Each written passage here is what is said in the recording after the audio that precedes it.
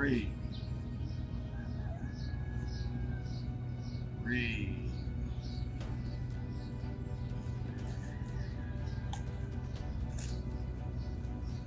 There you go. Breathe.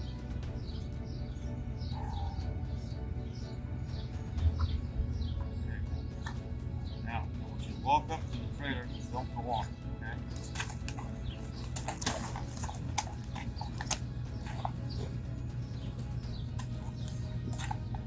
There. Now, Linda, I want you to wait for the invitation to get on that trailer. Okay? Whenever you think he's ready, you just walk right up on there, and I want you to go like you're going to town. Okay? I see his eye a little bit. He's like, oh no, what's going to happen? I sure don't want to get across the first day. Okay? So, whenever you're ready, there's no hurry. Stand here all day. I want to get on the trailer, and then we're going to back off like you did that plywood. Okay? Come on.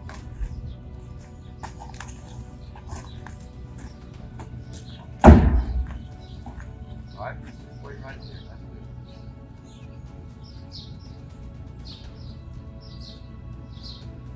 Okay, come up. Come up now.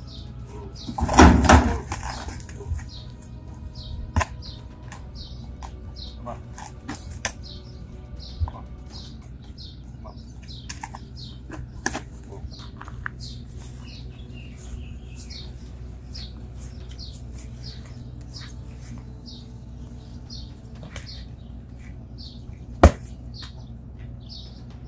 Release.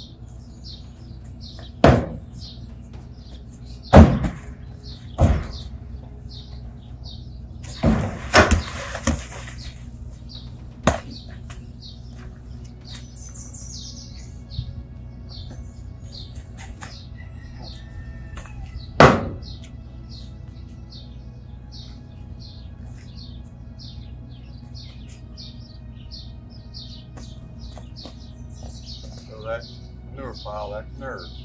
Okay. Nerves. All right.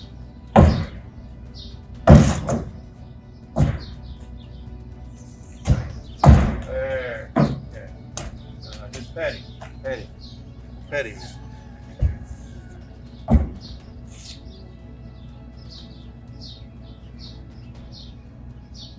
So he's in there licking and chewing, and she's petting him. But I had that foot when he backed off of there. I think if I hadn't had that, he would have turned around and gotten away from me. That's kind of what he did yesterday, right? Okay. He'll turn when he's in there too sometimes. Okay. So we want him to back straight off now, but we're going to back off that trailer just like we did that piece of plywood. Okay? Let's do it.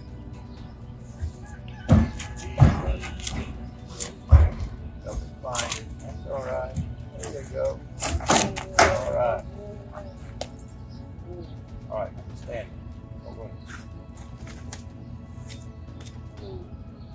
All right.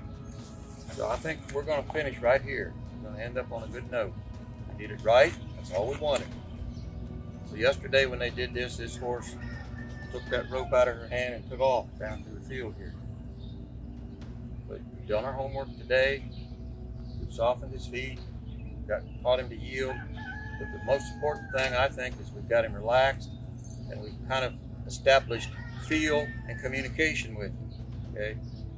Without using force, without using overpowering. We've overpowered his mind and not his body. We've occupied his mind before we've occupied his back. That's what we're after. So we want to ride this horse just as soft as we're handling him with this rope. So I've said all that to say this, is that all these in-hand things that we work on are directly associated to how we're going to ride. So with that all said, folks, you know, I hope this video group here has been helpful, and I'm thankful for Linda to come here and be patient enough to work with us and have confidence in us to help her solve this challenge. And I'm very confident now.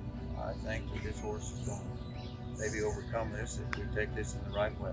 So I'm Ted at Handy Horseman, and I hope this video has been helpful. Be sure to subscribe to our channel.